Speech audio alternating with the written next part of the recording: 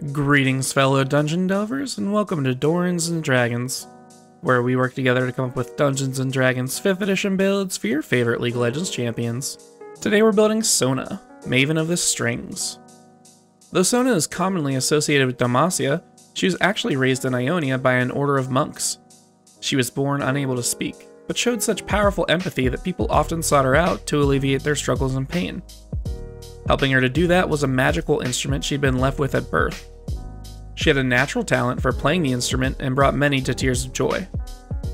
Once Noxus invaded Ionia, the monks took Sona to Demacia to escape the conflict. There she was taken in by the Buvelle family, who adored Sona and encouraged her to play. Lady Lystara helped Sona discover her instrument was actually an étoile, a powerful magical artifact. Lystara was worried Sona might be accosted by the Mage Seekers, and asked Sona to keep the knowledge of the artifact a secret. Sona respected Lystara and agreed to keep the secret. Sona went back to her homeland once Noxus had been defeated, but the conflict that had taken place had changed her people too much. She returned to Demacia, her chosen home, and spends her days attempting to bring comfort and brightness to the dark days. Before we get started with the build, go ahead and like the video, and hit that subscribe button so you're always notified when we release our builds. We'd like to take a minute and thank our awesome patrons over on Patreon, who support us every month. Thanks for helping us keep the lights on and me weeping deeply at my desk trying to play ranked. One of our rewards for our patrons is monthly homebrewed content. This month's homebrew is the Smuggler's Port, based on Bilgewater. We're releasing last month's homebrew, The Hidden City, on a DM's Guild if you're interested in seeing that. Come join us over on Patreon if you're interested in supporting the channel and getting access to some great content. Alright, now let's get into it. Here's a quick preview of the build. For race, we're going with Variant Human. Per usual, our stats are going to be determined using the standard array. For our stat priorities, we're going to max Charisma and dump Strength. We do have a multi-class requirement of 13 in Charisma. Our leveling path is going to be levels 1 through 3 in Bard, then going straight Sorcerer for 17 levels after. Sona's passive, Power Chord, is going to be listed with each related spell. Our Q, Hymn of Valor, is going to come from Guiding Bolt. Her W, Aria of Perseverance, comes from Mass Cure Wounds, Shield of Faith, and Enlarge Reduce. Our E, Song of Celerity, will come from Haste and Slow. And finally, we get our ultimate Crescendo from Psychic Scream. For race, it's no surprise, but we're going with a Variant Human. Variant Humans get to choose 2 ability scores to bump by 1. We'll go with our Charisma and Constitution for pretty music and maintaining our concentration. Go ahead and pick up Persuasion as your skill proficiency so you can persuade people into better moods with your music. And finally, our free feat. We're going to go with Observant here because Sona is very empathetic and picks up on things others might miss. We get a free point to Wisdom, gain a +5 to our passive perception and investigation skills, and we can lip read as long as we understand the language. Background was a simple choice with Entertainer. This is going to give us proficiency with Performance and Acrobatics, which is a little silly for Sona, but hey, we'll take it. We also get the By Popular Demand feature, which means as long as the étoile is a pluckin', you'll have somewhere to be a-sleepin'. For stats, we're going to try and find a similar balance to what Google does on its image searches for Sona with the standard array. Roll if you want to turn off Safe Filter, but keep at least a 13 in Charisma for multi-classing purposes. We're going to get our étoile on with a 15 in Charisma. Now, those performances aren't happening without some nimble fingers, so we'll go with 14 in Dexterity. Maintaining our concentration on things is going to take some Constitution at a 13. Being raised by monks bumps our Wisdom to a 12. All playing and no book reading makes Sona's Intelligence average at 10. And playing a floating instrument all day means you skip Leg Day, an Arm Day, and all the days, so we'll dump Strength. For equipment, the only thing we're going to need is Sona's étoile. Now, disclaimer, I'm not a musical expert in any way, but to me the closest instrument of our options to choose from is the lyre, and your DM shouldn't care too much about flavoring it differently. Alrighty, let's kick off the build with some levels in Bard. Bards have a D8 hit die and a crap ton of proficiencies. Choose any 3 instruments you'd like, and we'll pick up Insight, Perception, and Arcana for our skills. Level 1 Bards are full casters, so they get their spellcasting at level 1. We only cover the spells specific to the build here, and there aren't any crucial ones provided by the Bard levels, unfortunately. Though feel free to pick up Vicious Mockery if you want to emulate all chat. Our final first level feature is Bardic Inspiration. which really fits the Sona support role well. You have a pool of dice based on your charisma modifier that you can dole out to creatures other than yourself as a bonus action. These bardic inspiration die are d6s that can be rolled and added to any ability check, attack roll, or saving throw you make. Tasha's adds a feature that lets these also be used to increase damage dealt or hit points healed by spells, though you don't get that till level 2. Second level bards get Jack of all trades. This gives you half of your proficiency bonus towards any skill you have no proficiency in already. We also get Song of Rest.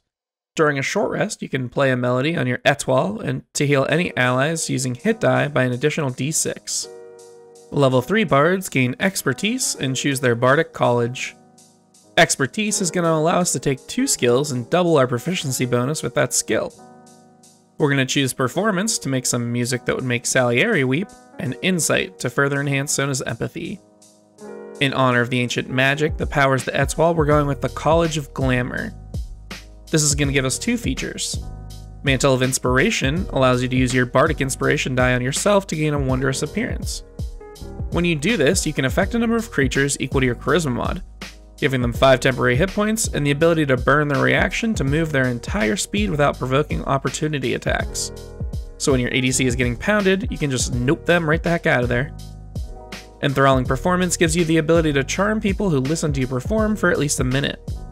They have to succeed on a wisdom saving throw at the end of the performance, or be charmed for an hour, unless you do something they wouldn't appreciate. Alrighty, now that we've got our étoile and we know how to use it, time to amp up the magic in our life with some levels in Sorcerer. Sorcerers have a d6 hit die and give us no new proficiencies. Sorcerers are defined by their sorcerer's origin, and for Sona we're going with Divine Soul. This is going to give us access to the Cleric spell list, the Cure Wounds spell from Divine Magic, and the Favored by the Gods feature. Favored by the Gods gives you a second chance if you fail a saving throw or miss with an attack roll, letting you add 2d4 to the roll once per rest. We also get first level spells here, and 2 important ones to boot. Guiding Bolt is going to be our Q, Hymn of Valor. You fire off a blast of energy with a spell attack roll. It deals 4d6 radiant damage if it hits, and the next attack roll against that target has advantage. That's not exactly bonus damage, but a more likely chance to hit is close enough. Shield of Faith is going to be the shielding portion of our W. As a bonus action, you can cover a target in shimmering energy, giving them +2 AC while you hold concentration. Second level sorcerers gain their Font of Magic, which is a pool of sorcery points we can use to either enhance our spells with meta magic, which will unlock next level, or convert to spell slots. Your sorcery point pool will be equal to your levels in Sorcerer, and the spell slot conversion does go both ways. Level 3 sorcerers unlock second level spells and their meta magic abilities. Like we just said, meta magic is a way to enhance your spells. There are 2 meta magic options we think are important for Sona.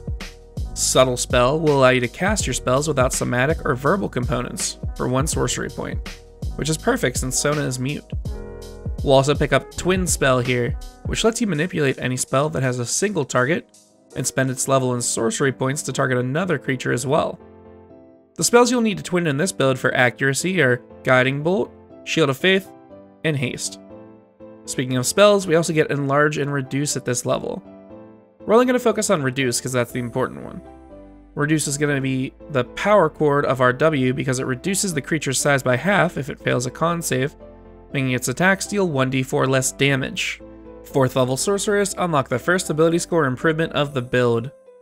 We like to cover all of the ability score improvements here, so you can pick and choose at your leisure. This one is kind of vanilla, no feats, all stat bumps build. At Sorcerer 4, we're bumping our Charisma by 2, and at Sorcerer 8, we'll max it with another 2 points. Finally, at Sorcerer 12, we'll bump our Dex as well by 2 points, bringing it to 18. Level 5 sorcerers get 3rd level spells. We have 2 to pick up here, Haste and Slow. Both are part of our E. Haste allows us to give a creature double speed, +2 AC, advantage on Dex saves, and an additional special action on their turn. Slow is a 40-foot cube of lethargic energy that forces each creature in it to make a wisdom save or suffer the following: half speed, -2 to AC and Dex saves, and it can't use reactions. On its turn, it can either use an action or a bonus action, not both. Regardless of multi-attack or extra attack, it can only attack once during its turn. Finally, if it tries to cast a spell, it has to roll a d20. On an 11 or higher, The spell won't cast till next turn, and they have to use their action next turn to finish the cast. It's a pretty strong spell. 6th level Divine Soul Sorcerers gain Empowered Healing. Anytime you, or an ally within 5 feet, are rolling to determine how much HP a spell returns, you can spend 1 sorcery point to reroll any of the die once. Alright, now Sorcerer has a bunch of puffy levels with nothing going on for us, so we're skipping all the way up to level 9 to cover 5th level spells. We're going to pick up Mass Cure Wounds for the heal on our W. As an action, you choose 6 creatures in a 30-foot sphere and give them a bath and healing energy, restoring 3d8 plus your Charisma mod in hit points. And now we're making a massive leap to level 17 to unlock our R crescendo with Psychic Scream. Psychic Scream is going to make us flail on the Etoile chords and let out a blast of energy, forcing intelligence saving throws on 10 creatures of our choice within 90 feet. If they fail, they take 14d6 psychic damage and are stunned. If they die from this damage, their freaking head explodes. This is a little darker than you might have expected, but we've all been there when the full Magi's Deathcap Sona walks up and ends your day. Alright, now that we've completed the build, let's see how we did. First, the good. This is a great representation of Sona. We got the damage, we got the heals, and we actually have a decent amount of magical utility. Now, the bad. The only bad thing, I think, is most were probably expecting a full 20 Bard, and I just couldn't justify it. She's also a little squishy with all those sorcerer levels, but that definitely fits the character. So, what'd you think? I've included a link to this build via D&D Beyond in the description below, as well as Amazon links to the books used in the build. If you enjoy this type of content, please consider supporting us on Patreon. We have a few awesome rewards, including access to our Discord community and monthly homebrew releases. We plan on churning out one League Champion build every week. Thanks for watching, and hopefully we'll catch you on the Rift, or in the Forgotten Realms.